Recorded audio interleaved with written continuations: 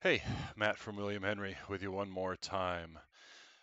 Put my headphones on today, hoping that microphone will create a little bit better audio for all of you out there.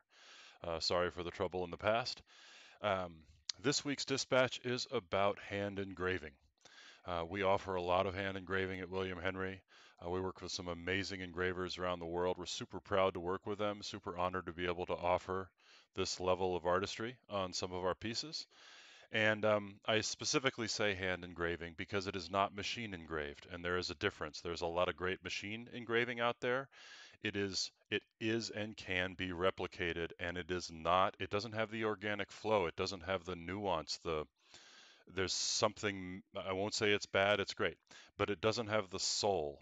Um, that hand engraving does, just like something made off of a big production machine doesn't have the soul of something that's truly handmade. And we're all about that soul and that warmth and that timeless elegance at William Henry. So um, we work with engravers, as I said, truly around the world. That they range from Italy to Belgium to the United Kingdom to the Czech Republic, China, New Zealand, Germany.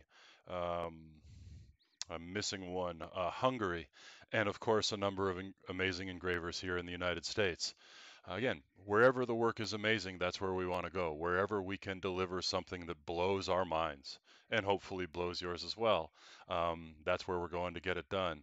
Uh, my longest running employee, over 20 years of the 23-year William Henry history, whose name is Rick Thronberg, over the last 10 years has developed relationships for William Henry and looked for and found these engravers all around the world and attended engraving conventions to look for remarkable work.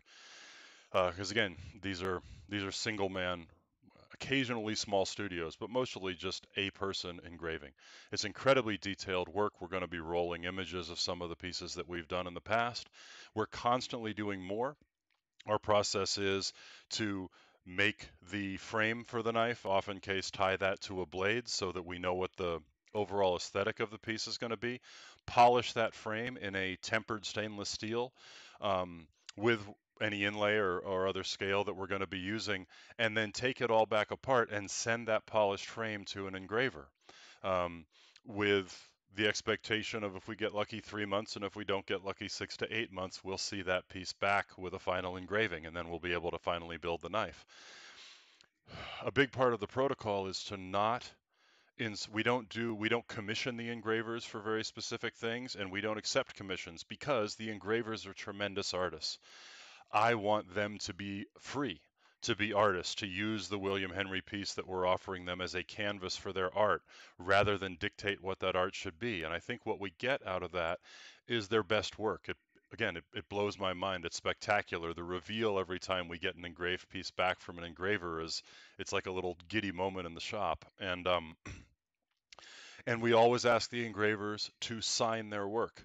With a lot of bigger companies that are having people engrave stuff, they don't want it signed. They want it to pretend or somehow mute the point that somebody else was doing it and that it's all that brand. But we actually want to feature, hey, this person in Belgium, this person in New Jersey, this person wherever they were, they personally designed this artwork and they personally engraved this piece. So they're all signed, again, permanently in metal. Some of the engravings involve as many as 100 separate inlays of different colors of different karat gold. Some of them involve 100 to 150 hours just on one piece of working under a 10x loop. Some are quicker than that, but the level of detail is extraordinary. And I'm a knife maker, I'm a grinder. I want to get stuff done and have it turn into something really quick. And the patience and the orientation and the artistry that it takes to do really fine hand engraving, um, my hat's off to him, honestly. So I hope you're enjoying some of the imagery that we're rolling. We're really honored, wherever they may be able to have found and work with talent at this level and bring this artistry to you. It is worthy of any museum of the past and any museum of the present. It's extraordinary, and it ties right into my intention with William Henry, which is to build legacy pieces, to build pieces that stand the test of time, that'll be here long after we're gone. You guys have a great week. Thank you.